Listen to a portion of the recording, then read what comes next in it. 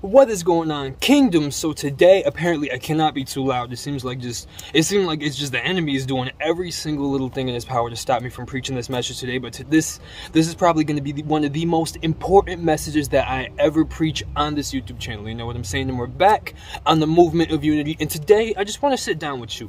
I don't really want to yell at you like I kind of do with some of these videos. Today, I want to just sit down with you and speak. You know, develop a level of understanding and just speak to you as to what my perspective is on this topic right here. You see it by the title, and this is probably going to be one of the most important, most just impactful, hopefully, most just make a difference type of messages, whether it does this year or in a year from now, 2 years. This is going to be one of the most important messages that I've ever preached, and I've thought about this for a while, and I feel like it's just hit me this time. I feel like it's just finally actually hit. After me thinking about this for, it's been a course of a couple of years, but throughout the time of me doing these videos, a couple of weeks of me thinking about this and really developing and processing it in my head and in my spirit. So today I'm ready. I hope this video blesses you. I really, really do. I'm sure this video is going to bless you because this is very important today. And today, what I want to speak about is about hood mentality. Okay, hood mentality. Now, I'm sure a lot of us know what this is. Some of us might not know what this is. You know what I'm saying? But as somebody that kind of comes from that kind of area, I understand, in my perspective, a form of it. You know what I'm saying? And I just want to speak about how I think this topic right here is stopping us from unifying and working together. And it's actually leading us all to work against each other. And it's actually leading us all to, work against ourselves and work against each other. You know what I'm saying? So the first thing that I want to speak about, so hood mentality. Number one, like a big part of hood mentality is, I'm first going to say this because this is actually going to be the most this is going to be the most simple part about it, is there's a lot of separation in hood mentality. You can say this by whether it comes from race or whether it comes from just, not even just race, just everybody, to be honest with you. Everybody's kind of like taught when it comes to being in an area where it's dangerous, like being in the hood, or just coming from, like what you would say is coming from nothing, is that I have to grind and work on myself, I have to get on my own purpose, I got to do all these things on my own. A lot of people that have that mentality of I have to do a lot of things, I have to get on my purpose, I have to do this on my own, are products of the hood. You know what I'm saying? Because they don't really know who to rely on. They don't really know who to trust. So, and especially with the music that they listen to that is really, really helping to encourage that mentality. You know what I'm saying? Where there's a lot of artists that are talking about, I can't trust nobody. I work on my own. I do these things on my own. I don't trust nobody. You know what I'm saying? I go and that's it. I'm hustling, I'm grinding, ain't nobody else on my level. Everybody's comparing in this music too. Everybody's saying you're here and I'm there. And to be honest, one, that's not true, because we as humans are all created equally, but also it's just the fact that it's completely a negative mentality. Comparison. It's why I'm not super competitive. There's nothing wrong with being competitive, but I think that when it comes to like a serious, like you're down here and I'm up here and you'll never reach this level, I'm just better overall, it completely breaks the impact that unity can have. And not a lot of people want to really even be in unification or unified with somebody that is constantly comparing themselves to other people and saying that they're so much better than them. You know what I'm saying? Because that's not a good person to rely on. And one thing that happens is when you feel like you can't rely on nobody else, you're not very reliable either. And this is just something that a lot of the hood mentality creates inside of us, whether it comes from the music or what we're taught is you have to get on your own stuff. Because sometimes I feel like a lot of our generation that's coming from, these types of areas is coming from the hood. Our parents didn't really have other people that were out here, that were out here taking care of them. You know what I'm saying? Whether that's like because they grew up in a similar area, and so that's why we're here now, or again, even it can even go as a part of race as well. You know what I'm saying? And this is coming from somebody, I'm mixed. This is coming from a person of color here. Like, yo, it's a lot of people and families in the black community that are separated. You know what I'm saying? And I just think that there's, of course, all kinds of reasonings behind that I might get to later in this video, but it's just the truth. It's just the general truth, and something that I spoke about a long time ago on YouTube before, but I just think it's important to touch on these details so they can be understood and felt, and they can really, really, that they can touch somebody. Somebody can feel out these things that I'm speaking about. So the first thing that I really just kind of wanted to speak about was separation, in terms of it's just encouraged. It's encouraged. Separation is encouraged, and Another thing that I also want to talk about in this message, again, I just want to sit down and talk. I don't really want to scream. I don't really want to yell. I do that a lot in these messages, and, you know, I'm really trying to motivate, you know what I'm saying? But I really, it took me a lot to build up to this message, and I just want to talk and develop an understanding. So what I want to speak about now is going to be about what's in the hood that's keeping a lot of us separated, you know. And this can go from, again, honestly, I also want to bring it in a way to race, just because,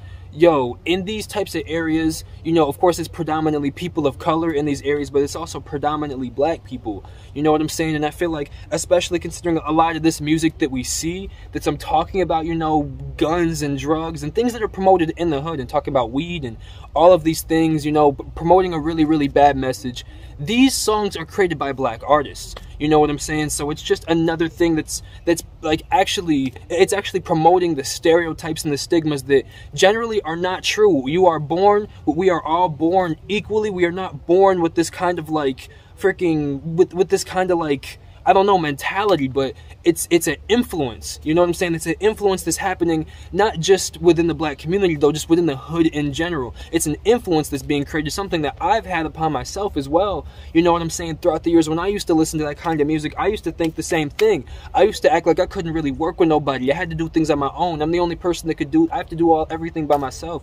It's like completely leading you in a direction that is going to make you fall. Unity is important, you know what I'm saying? And I want to say some of the things also that are promoted in these songs, in this music that we listen to. There's drugs, there's alcohol, there's smoking, there's actually shooting each other, there's battle, like literally, it's like unity is completely like, it's like if somebody were to talk and preach about unity to you, you know what I'm saying? It's like, you would be like, dang, that's powerful. But at the same time, you would go right back and listen to one of them songs that are completely, what is it? They're bringing down unity. They're making it seem like unity is just weak. It's a bad thing, you know what I'm saying? Who really planted these seeds of disbelief out here, you know what I'm saying? And I just want to speak so much about this because it's just crazy to me. It's just crazy to me, you know what I'm saying? I want to say this too, you know, just not as to create comparison, but whether you want to quote unquote say it as white people, or whether you want to say it as people that are just not, again, like in suburban areas and better areas in the country or whatever, where all this crazy stuff ain't going on, is predominantly white people, you know what I'm saying? And I'm sure it's becoming more diverse in the suburbs, but it's you get what I'm saying. You understand. And I'm not saying these things isn't an offensive way. I'm saying these things isn't a truthful way as to what it is. And you see a lot of these people that are in these areas, they work together. You know what I'm saying? There's a lot of people, it's billionaires that they work with each other. There's millionaires, billionaires, people that live and have big, like, they have all these big yachts, boats. They have all these they probably are with their family. You know what I'm saying? Whether it's complete or not, their family is very likely together. Whether they have every member of that or not, again, their overall family there's likely a togetherness in it. Not everybody is separated. And I know that it's a lot easier because there's so much less pain built up. There's so much less pain built up in a situation like that, to the point where it's easier for people to work together, especially when it comes to, it's just, I don't know, it just is easier. There's less pain built up for everybody when it comes to those kinds of situations, I guess. I try to think about it like in the situations in the hood, it's like literally families are completely separated from their emotions. It's like nobody talks about stuff that's real. Everybody says that they're real, but they're not talking about stuff that is real. You know what I'm saying? Emotions, mental health, spiritual awareness, growth, these things are real. Oh, my apologies, my phone had lost there was there was too much like sun on the camera, so the phone, like the temperature just jacked up, you know what I'm saying? And so the whole thing stopped. That kind of happens to phones. They need to cool down and stuff, so the camera got to stop. But yeah, like what I was talking about before, it's like these things are real. These things are generally, and they're not spoken about. And again, I just want to say these things. I know it's not easy coming from these areas. The first thing, the first step is knowing this. The first step is the awareness that this is true. The first step is understanding that, because I feel like a lot of us are brainwashed. We're blinded. It's like all of this stuff is just life. You know what I'm saying? All this like these same songs, all of these same, the same person selling drugs across the dang street or something, or the same like the crazy stuff that's going on, and all these like all this is just life. And I'm not gonna say that it's not life, but it's coming from something. There is an origin behind it. It's coming from something that as long as we learn to create an awareness and understanding and we work towards going against it, we can make a difference. That's really what I want to say, because I want to see the best for everybody, no matter what. I believe that we're all created equally, all of us as humans, and it's not just dependent on where we come from as to who we are. God knows who we are. God loves us, and God knows who we are. That doesn't depend on what you look like, or what your personality is, or where you come from. That doesn't depend on that. And we're acting like it is, to be honest with you. We're acting like, sometimes we're really acting like, just in America, we're acting like, your value, we're still acting like your value is lowered because of your race. It is just the truth and the facts, because let's look at it's a generalization, but who is, which race of people is generally coming from these kinds of areas? Like, is black people, and who's generally coming from the nicer areas, the more, I guess, people in power even, you know what I'm saying? Isn't it like there's mad billionaires, and there were like a whole bunch of them white people? Like, I've heard about this stuff before, and it's just generally the truth. It's like that power is still there that the people are trying to keep away from any level of diversity. I'm just saying it because I see it for what it is, you know what I'm saying? And I'm a little bit, I'm hearing this, like, it's time for me to speak about it, because it's also not easy, you know what I'm saying, as the mixed kid, to say all this junk. But guess what? Somebody got to, and I don't see a lot of people speaking about this stuff. It's time, you know what I'm saying? It's time for somebody to try and shed some light here. And I want to talk about, I guess, one more thing before I get up out of here, is the blindness of phones, technology. You know what I'm saying? Because this is one thing you see too. I'm not even finna talk just like when it comes to anything or race. I'm just finna talk about people in the hood in general. Bro, most of us got phones. Most of us are on our phones, like, a whole bunch. You know what I'm saying? Like, it's people, of course, who everybody is on their phones a whole bunch. I would think that because there's so much more pain, hate when it comes to coming from an area like this. There's so much more pain coming. A lot of pain gets put in the phone. A lot of pain gets put into constantly trying to find the right influences, or watching these other people and then trying to be like them, when that's not what your purpose really is, to be this big YouTuber with whatever they're doing, you know what I'm saying? I've seen all these things, story times, or they're playing Fortnite, or they're playing dang 2K, whatever they're doing. Listen, that might not be you, I'm just saying, but it's like, it's what you see, and so it's what you want to become, because it's like you're not promoted. It's like it's not promoted for you to look into what God wants for you, you know? And so we put a lot of our pain into the phone. We put a lot of our pain into whatever we do on the phone. Again, addictions come from that. Like these sexual videos out here. It's a lot of people, I'm sure, that's also in the hood that's watching these videos. I'm not saying this all just, but I'm just saying, I would think that if you did a comparison in percentages here from people that are coming from these areas and people that are coming from much nicer, better areas where they're actually have togetherness, and they're all together with their families, and they're all doing nice things, or there's just love there. It doesn't even have to come from materialistic things, just love, just development in unity.